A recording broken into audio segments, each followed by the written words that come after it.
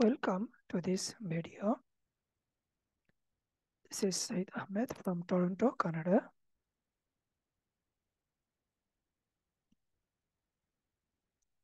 So this video, it will be on domain-specific language. So I'll just try some topics on domain-specific language.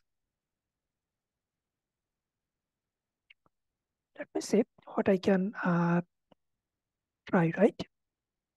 So first of all, this is the first video in relation to domain-specific language. Just a random thing. So what is domain-specific language, right? Domain-specific language, in general, you can consider CSS a domain-specific language, HTML a domain-specific language, or it can even happen that there can have some conference application, right? Conference scheduling or conference-related stuff creation applications. That means whoever wants to create a conference, they can take this software and they can configure it to create their own conference, right? And all the different output can be there. It may work like a language. Sometimes it may look like it's a software, just a configuration for different conference, and then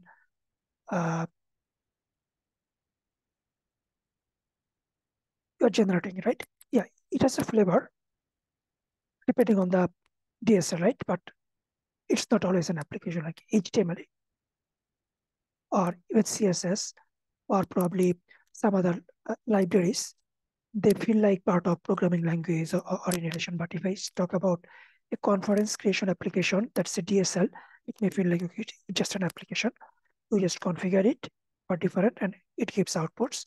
But I think, but it's little more than that. I think using it, you can also sort of create some sort of programming, do some sort of programming, or probably sometimes write some text to a language type.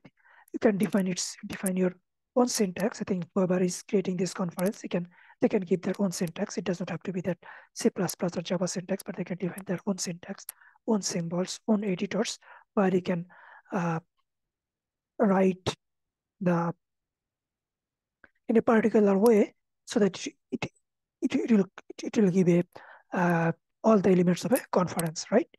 Just a conference DSL is a programming language that can only do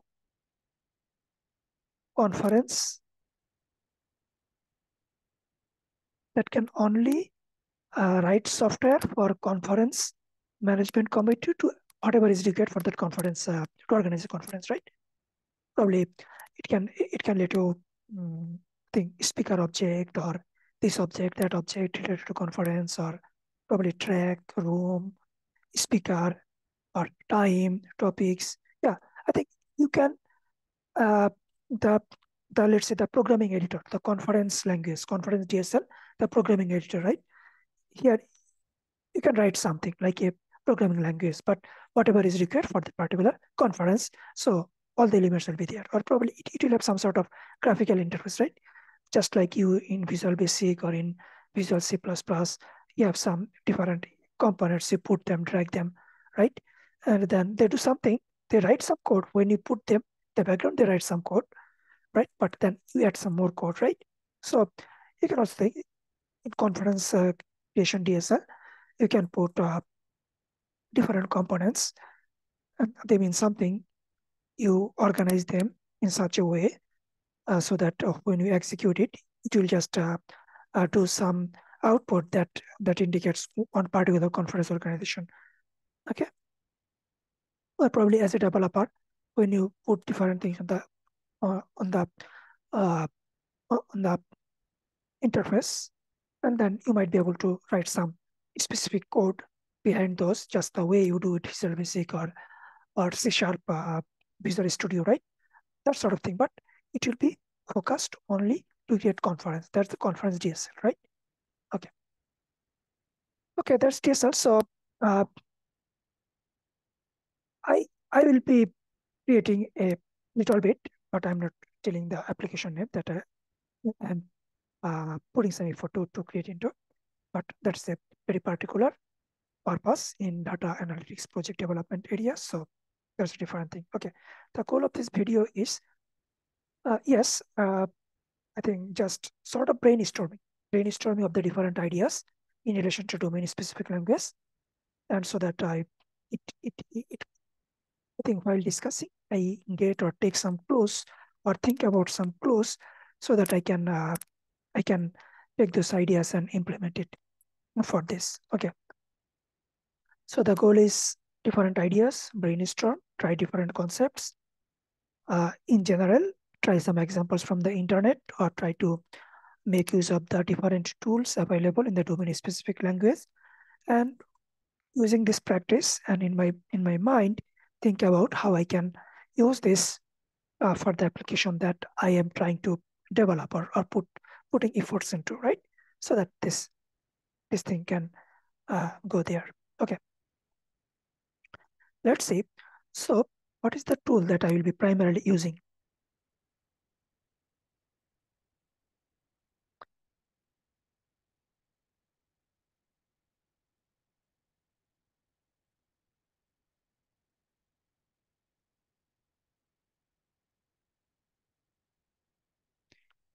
Okay, let's share the screen.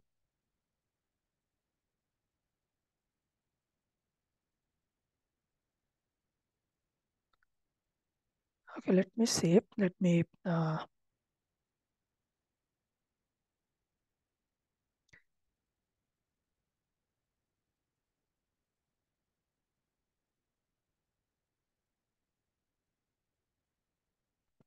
I'm just will be using Eclipse development platform, right? Eclipse has its own. I think the concept is there are some some related concept that you need to know. EMF, right? EMF, E-core, epsilon, those are related. Okay.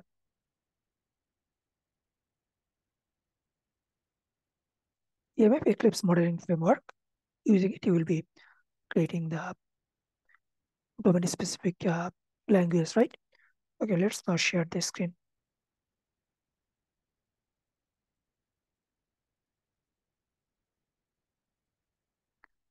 Okay, so this is the Eclipse epsilon. Okay, and you can actually develop into the Eclipse itself, right? In the just the main Eclipse epsilon, you'll be able to download it from Eclipse website.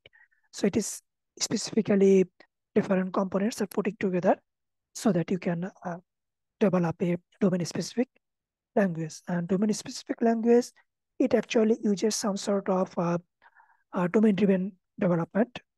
Okay, MDD, model driven development, model driven. Okay, let's not forget about the domain driven development. It's model driven development, model driven development. So Eclipse helps you the features for the model driven development and to create DSL. I think DSL domain specific language in the back, we can use the model driven development, right? So Eclipse platform. You will see there are some stuff in the Python as well. And I also came across some stuff in the Microsoft Visual Studio. Microsoft Visual Studio, it also has its own tools, own SDKs, so that where you'll be able to create some sort of a domain specific language. So for my thing, I'm going into the Eclipse. I think it probably, as far as I understand or saw, uh, it might be used more than the others so far, but others, okay, I probably cannot give a complete conclusion. Okay,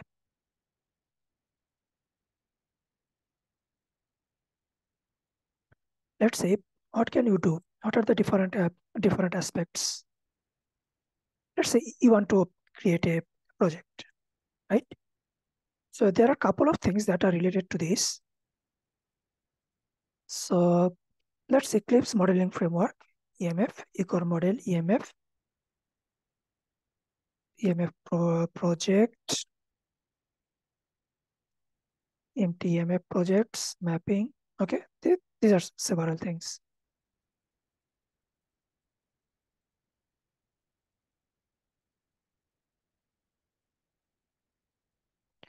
Okay, let's say if they have any EMF epsilon project or not.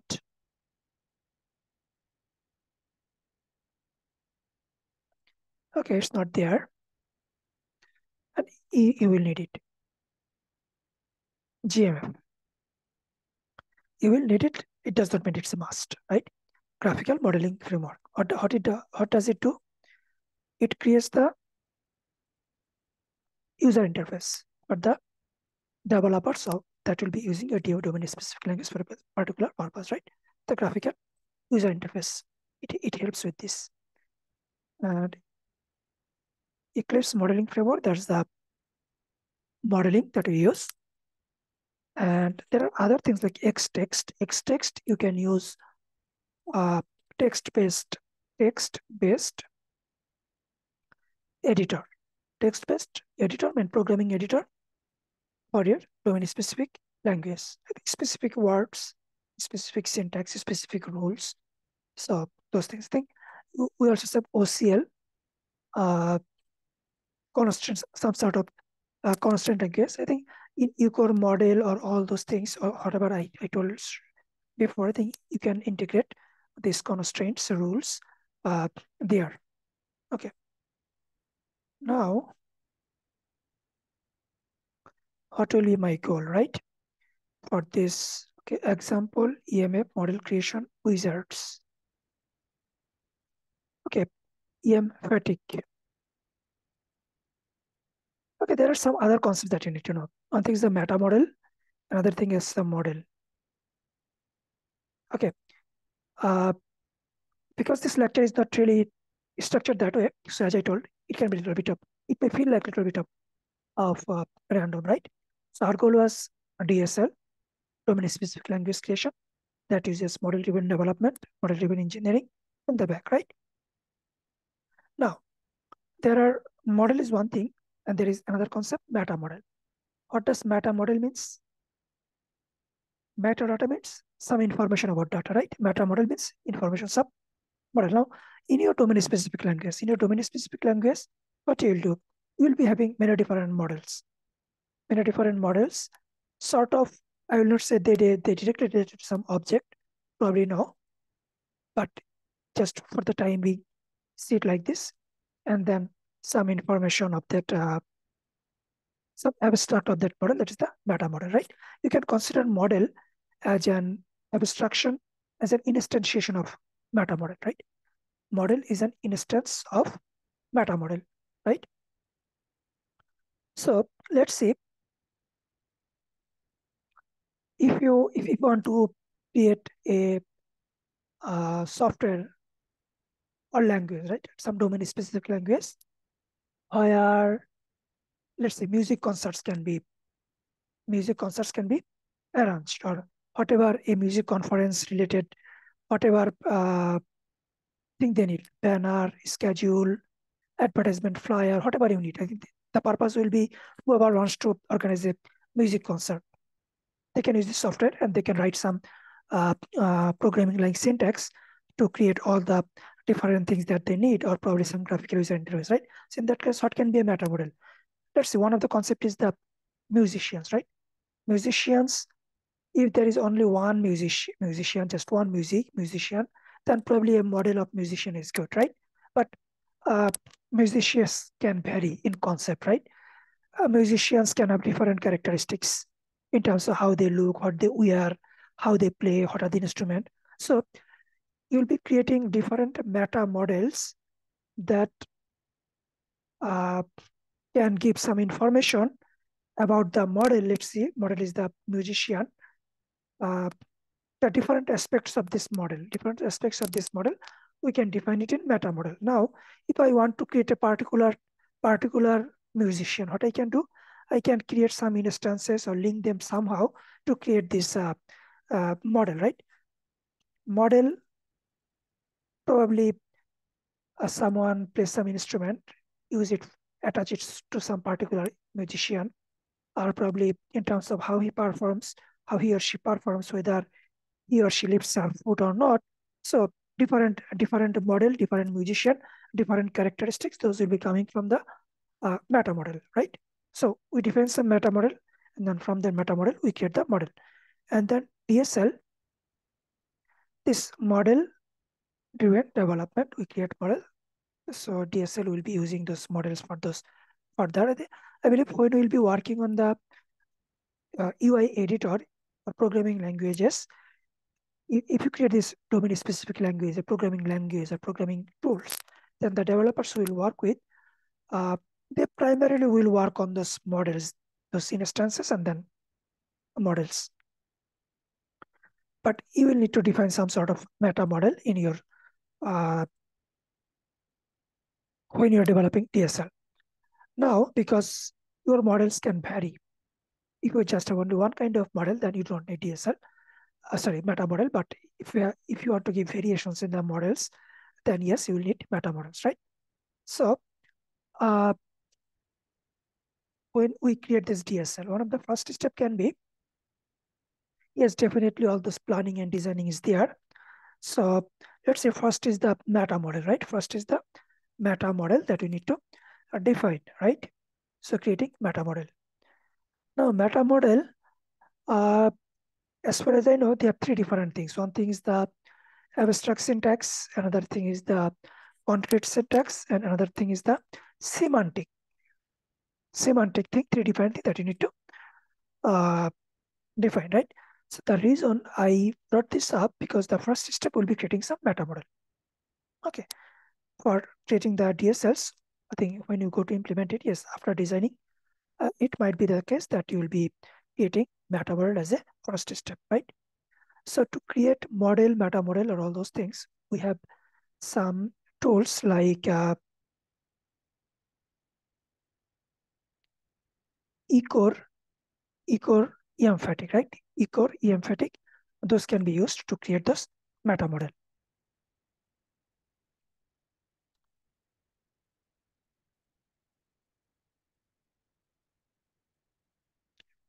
Okay, after we create meta model, then we can instance some model out of that.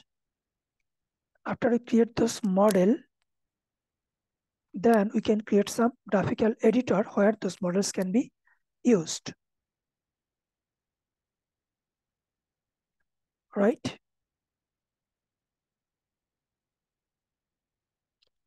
Okay, as I go through, I'll bring more topics, and in future it might be the case I can just show step-by-step development, right? At this moment, let's say I'm just putting thoughts into it, just brainstorming of the ideas so that I can use it myself.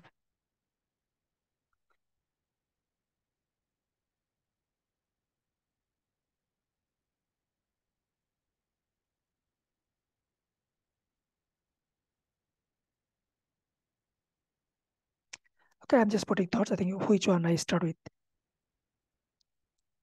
Okay, let's say there is something bowling model that comes as part of the examples. Let's see examples. Okay, what I told is it's not here. It's just capabilities.